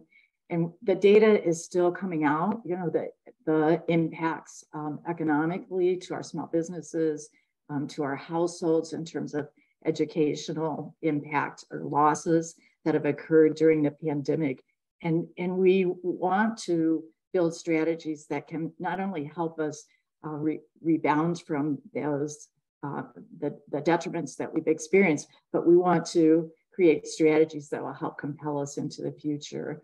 I think the other kind of key thing that is embedded in all of our comments and our survey data is how reliant folks are on a cell phone. In that statement that we see really frequently, and we can think about personally, is if I had to do schoolwork on a cell phone, I would not be very successful. Even the business transactions that I do attempt to do on my cell phone are extremely frustrating. And so I think as a community, as a society, we have to find a better way of helping individuals of all walks of life become connected. The maps and the other study aspects of the study that we've encountered really point to the importance of fiber throughout our entire county of both Peoria and Woodford County. Specifically in our region, and I think all of the teams probably did this, but our communities, our economic opportunity, and the types of jobs that we have in our region really dictate the importance of this issue. And for us in the greater Peoria region, we are a regional medical hub. We have one of the world's leading medical simulation centers in Peoria. We're about to have, we broke ground this spring on a new cancer center.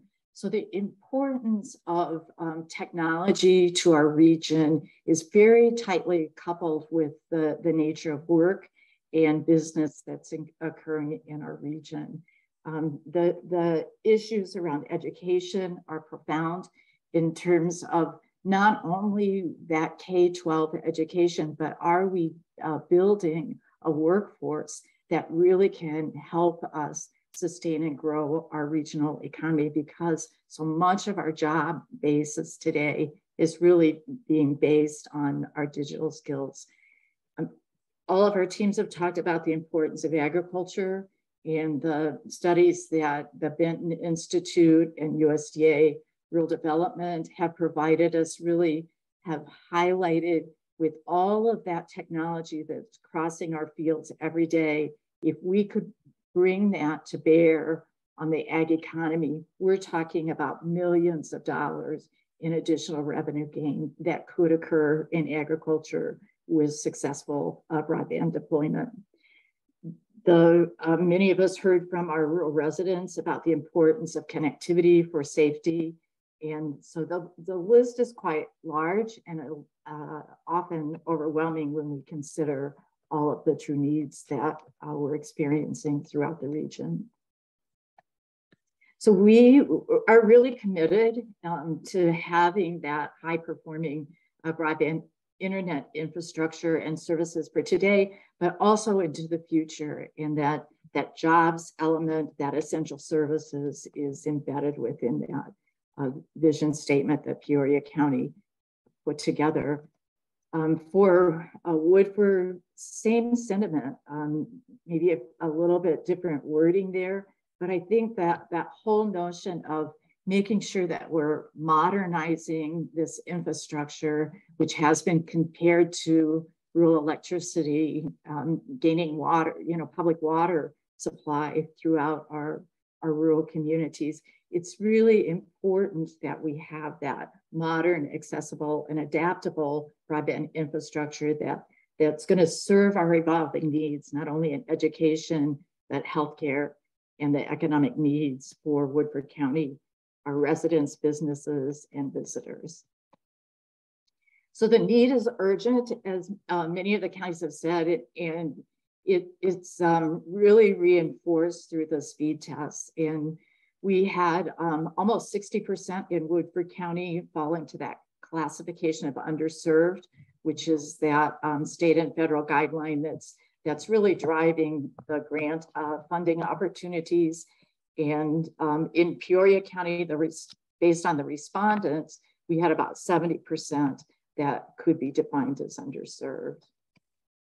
I love these maps, and I really commend the Illinois Broadband Lab for making this information so accessible. We can debate the FCC maps and whether they're accurate because the internet service providers are providing us with this information, but you can't deny the story that this map tells. And that is that we have almost 4,500 underserved households in Peoria County. And I think that's really unacceptable when you think about the nature of work and the opportunities for growth and development. Pembroke Township, your comments about your unique topography, I think that's a really important part of our community story here too. People love their rural areas in Peoria, Woodford, and Tazewell County too, have beautiful scenic areas based on the topography and trees, and that makes it really challenging to provide that service. Similar, if we were to look at maps throughout our region, you see a similar story in that our city centers have service, and we have a variety of internet service providers, but we're not reaching out very broad beyond those city centers, and that's our challenge. In Woodford County, the maps show that we have 3,200 unserved households. So survey comments are really interesting, and they do kind of enrich the story. The comments about the desirability of living rural, but you're working at a disadvantage, and the fact that people are trying to do important work remotely is really disturbing when we don't have a complete story of who is experiencing these problems. But from our comments, we knew that we not only do we have engineers and architects, but we have nurses that are trying to deliver remote monitoring services for patients that are recovering from COVID. We heard from the new director of our cancer center in Peoria that remote healthcare or monitoring will be a major part of the care program for cancer patients in our region. And in our footprint, we have major military installations. And I was very surprised to learn that we have military professionals working from home and struggling with this awful internet reliability. So it's a very, there's a great need in terms of, this is not for recreational purposes. It's vital to our regional economy and individuals' lives. So the surveys, I think, again, kind of reinforce what we've been saying all along, is that people are very dissatisfied with affordability, speeds, and the reliability issue that we've heard repeatedly. Woodford County was a bit lower than Peoria County in terms of the level of dissatisfaction. And I heard it said a couple of different times from Woodford County residents is that they have experienced this limited broadband service for so long, they don't know, perhaps they don't know what an accelerated program might offer to them. I highlighted the bullet about the survey respondents sometimes have to use their cellular data plan when their primary internet connection is not working. And this is so problematic from not only the limited connectivity piece, but in terms of consumer costs. And during the pandemic, comments that we received back, we had households that had data overage charges amounting to $1,000. And so, this is really a consumer problem. They've got real work to do, but it's not something that we can allow to continue in our communities. I think the other piece that perhaps is unseen or we don't think about readily in today's world is the number of devices that are operating within our households. So that very limited speed is trying to service multiple devices and multiple functions within our households. We had really good committee team support of our survey process. And we reached out to all the communities through different organizations, the schools, the Farm Bureau, our units of local government, were really active participation in the survey process. So we have great data, and that will continue to inform our work going forward. To my point, this is a screen or a chart that was pulled together by the Benton Institute. And in some ways, I think that this issue has kind of flown under the radar for our communities because we don't understand the technology, right? We don't understand what certain speeds allow us to do. We understand our frustration, but we don't know, what that additional speed would do for us in terms of product and service. So I feel like part of this is consumer education and conversation. We enjoyed the opportunity to visit with internet service providers immensely. I think every company that we visited with had a little bit different view of the world and how they were approaching the issue. And I think that's really important for us to understand the complexity of this issue and the dynamics that are happening within our communities. One of the great lessons or great opportunities that I think is before us is connecting with those local providers because they genuinely want to invest in the region where they're located. So our work going forward will be around continuing to continuing to build those relationships with internet service providers.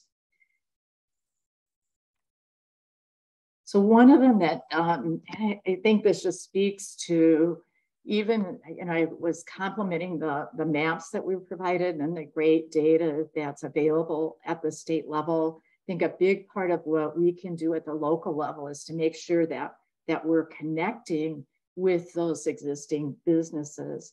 And Metro Communications is a fabulous internet service provider that has significant builds throughout Woodford County. And we didn't have that data and information on our maps initially, but every conversation that we've had with SAC going forward has been so encouraging around how they can work with the communities in expanding access.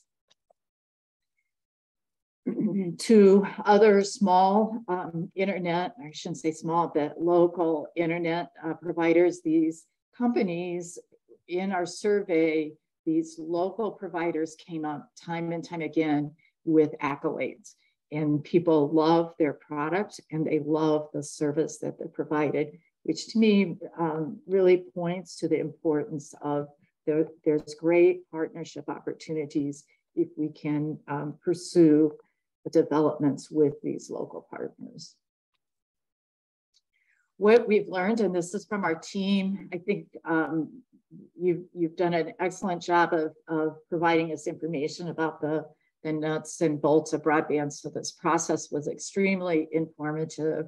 I think we recognize both from the feedback that we received from the ISPs and in the dialogue that we've had within our convenings is that there's an active role that units of local government at all levels and agencies can play in supporting and advocating for broadband development. And we're seeing that at the community college level. Certainly this week, ICC announced that they are recipients of a $14 million the EDA, Workforce Development Initiative, that is around digital literacy. And that really speaks to the importance of this work in our region, that we have numerous high-tech jobs, and the importance of building that digital skill set is huge within our region. The lack of access to broadband impedes education, access to health services, and it really hinders our ability to attract and retain critical workforce talent and impedes our economic development opportunities. So I think our strategy at this point is fairly straightforward in terms of what our next steps need to be. Counties have begun conversation around creating structure, advisory committees that will be a blend of county board members and local citizens that will continue the work that has begun through this process. We want to expand our understanding of infrastructure needs through conversations with additional internet service providers. We didn't get to every local company, and we're in serious consideration of doing feasibility studies. We heard yesterday from Mid-Century that it would really be helpful in our county discussions if we would get our numbers together and really understand what the costs of the builds to these underserved areas might be, and start to prioritize or target specific regions within each of the counties. I think because of what we've learned as a team, I think we really have to continue this communication outreach and share what we've learned through the survey with units of local government, and ask for broad support among the townships and local government officials that will help to connect communities, local government, and these internet service providers in building strategies for expansion. We need their support at every level, the townships, the municipalities, and that'll be critical as we go forward. I mentioned just really briefly the ICC EDA, Economic Development Administration Award, that occurred this week. I think within our region, it's going to be really important that we stay connected with these efforts and build strategies that are complementary and leverage one another's efforts in every way. And finally, in the strategies that we pursue really have to address all the critical access issues, not only for broadband, but devices, and that we want to strive through our outreach and programming to increase adoption of technology at every level in our communities, and make sure that we are enabling the greatest and highest level of utilization of technology throughout the region.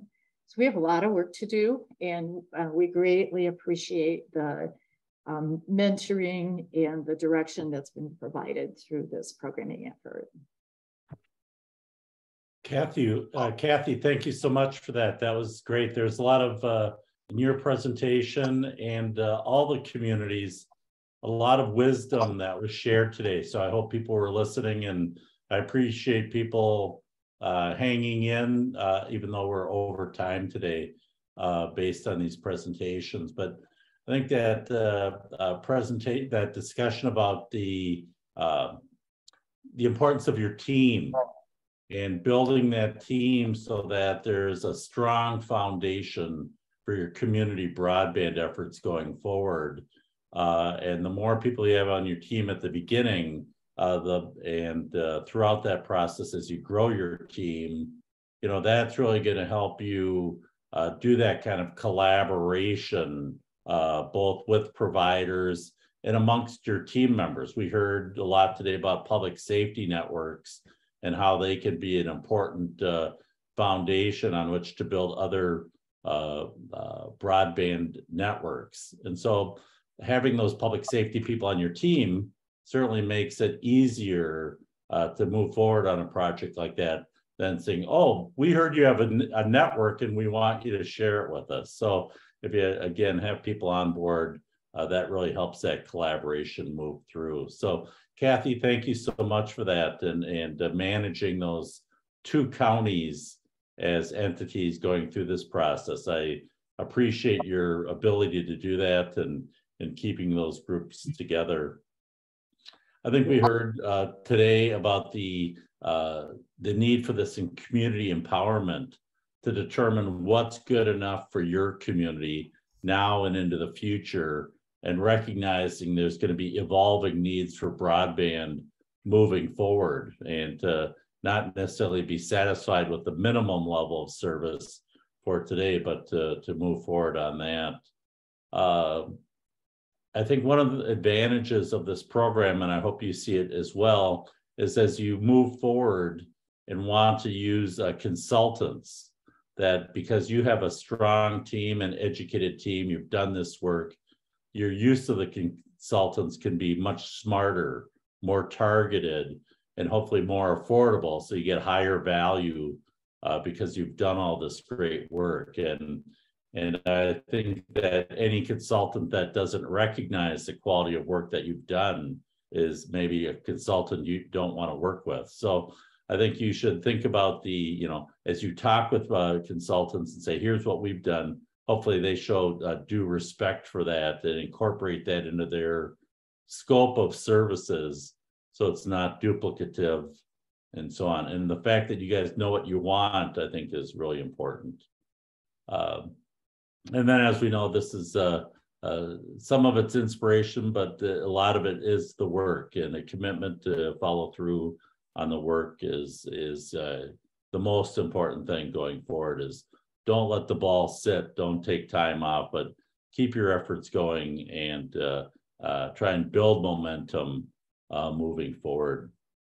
The last thing I'm going to say is more specific. Ogle, I would encourage you guys to, I see the big impact that Comcast had on your sample. And so you might just say, oh, here's the speed, here's the sample speeds with Comcast.